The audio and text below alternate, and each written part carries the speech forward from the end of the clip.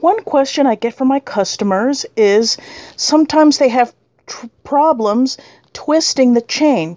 Sometimes it might appear twisted slightly like this, and it gets a little wonky. And sometimes it'll appear like this after they chained. Well, there's a solution, and this is how I always handle it. See right here? You see right here where it seems to twist? See, you can see the top front, but the side, you can see the bumps.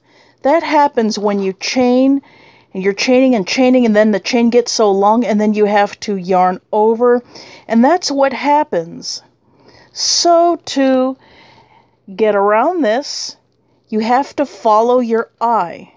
Keep your eye. When you start looking at your eye, keep your eye where your crochet hook is. Now make sure it's tight. Twist and join, that is. So keep your eye. I'm going to do this very close.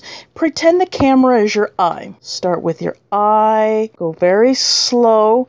Gently turn your left hand to make sure, like this. Oop, see how it twists? With your eye. Keep your eye down.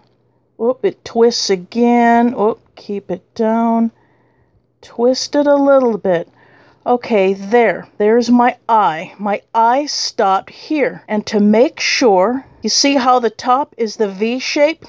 Now with 1/2 twist, or turning it 180 degrees, with my left hand only. My right hand is staying on the top side. You see my right hand? It's not moving at all. I'm not doing any twisting with my right hand, only with my left hand. See, I started here. And with my left hand only, 180 degrees, you can now see the back that has bump. And to maneuver this, turn it there, upside down. Now in the very first knot, now I'm leaving the tail loose because I feel like it lets more yarn in. The very first, remember I did not twist my right side, only my left. Inside here, and now both sides. Let me see, here's the tail, and I'm going to take the yarn and pull it, so make sure my both sides. Okay, now notice on the right hand side, this is the top, the V's, and on the left loop are the bumps on the back of the V's.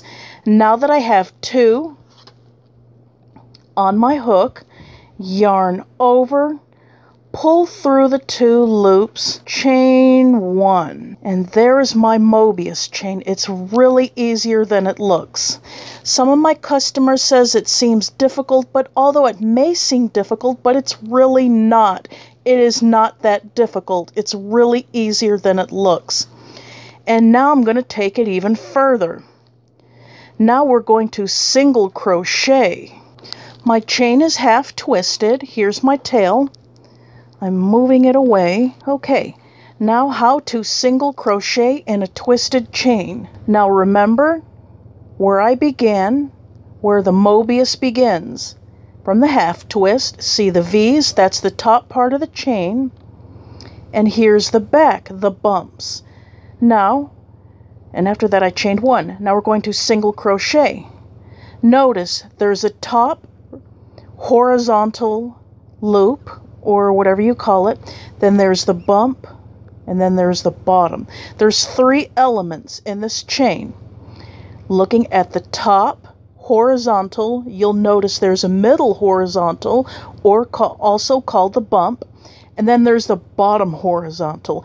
And you need to be specific about this, or else the project will not go as desired.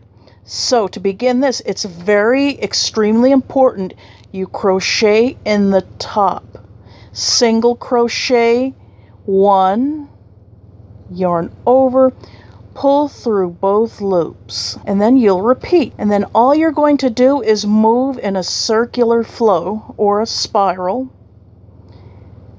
Remember, it's extremely important to do it this way. See where the bump, and you're going to repeat this. See, that's the beauty of the Mobius twist. And your tail will also be your guide. Do it one more time, and then I'll meet you toward the middle. Okay, see how it looks so far? I did a few. Here's my tail. Now I'm gonna go toward the middle of the chain and I'll meet you there.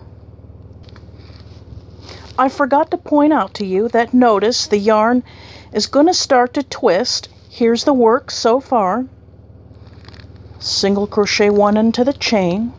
And I forgot to mention that this is like when you make an infinity scarf, normally, traditionally, you would work in the flat, back and forth, but then in the end, you would twist the scarf. But in this case, you started in the beginning. You don't need to work back and forth because it all starts in the round. So now, look how it's twisted. See, it has a flatter appearance. It's starting to twist.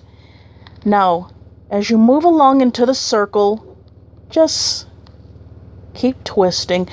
It's going to naturally twist when you move along. So keep with your left hand, keep it in check. Keep your left hand and have it guide your right. And just twist toward you. Just a little tip. I'm now at the halfway of the work.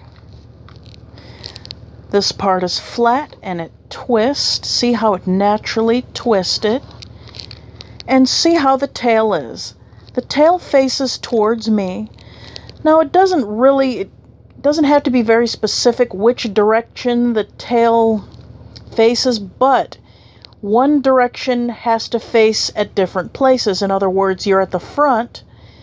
The direction of the tail cannot be the same direction as the middle of the row. Let's put it that way. So, here is the middle of the tail. Remember, I am twisting it, pushing it towards me with my left hand.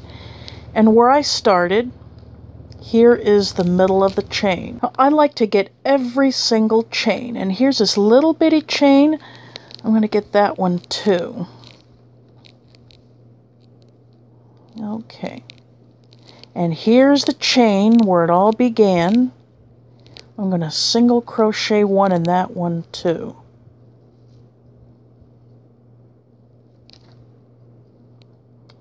Oops.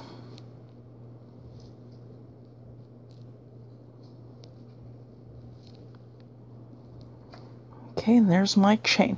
Now this one I'm going to skip this one. The one where the tail pulls, I'm going to move along to the next one. And now remember that I mentioned that crochet in the bottom. See, this is where the bottom now becomes the top. That's why I said crochet at the top. I was very specific. And another thing I forgot to point out is that I chained 53 chains. And because now with this one twist, I am now doubling the sides. I'm crocheting on the top side and now on the bottom side. And so 53, that's 106.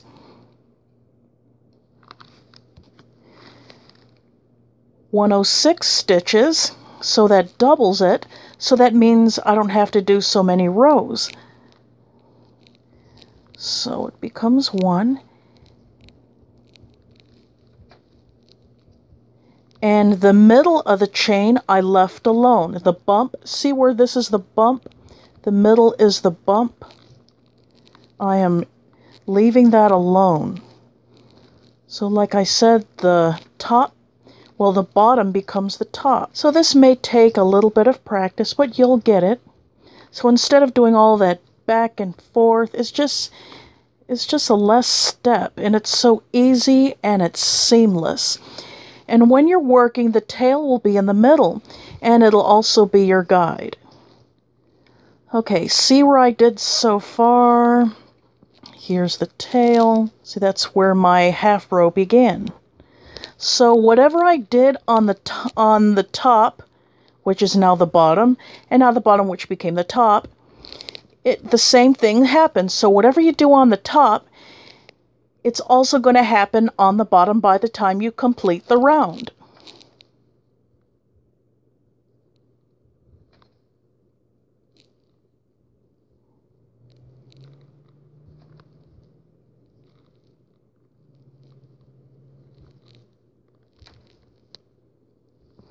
Here's how it looks so far.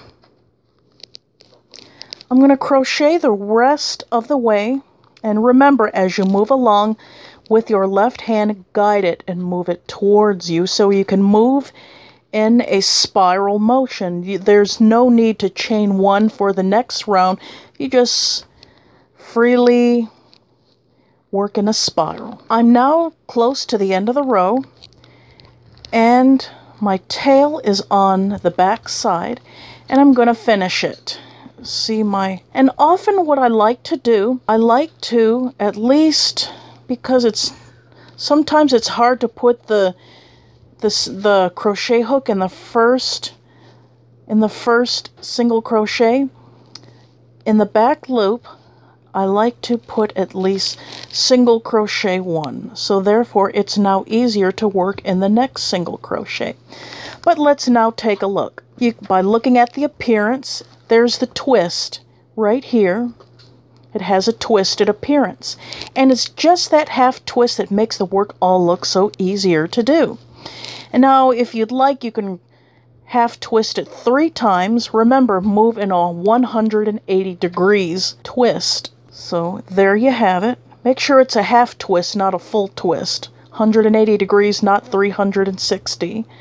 But anyway, here is your half twist, and after that you are free to do whatever design you'd like, and it's really that much easier. But anyway, thank you for watching.